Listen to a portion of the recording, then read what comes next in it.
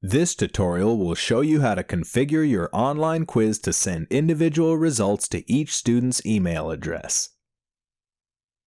Now your quiz takers can receive their results by email after they complete your quiz.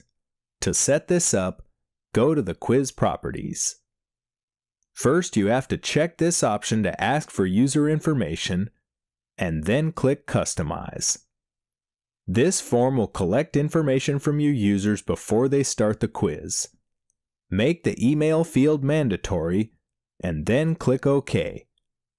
Now go to the Results section and check the option Send Quiz Result to Quiz Taker's Email. Go to the If User Fails tab and select the same option, or leave it blank if you don't want failing students to receive results. When you're ready, click OK. Now let's see it in action. Click Publish on the iSpring toolbar. Here's the form asking for my email.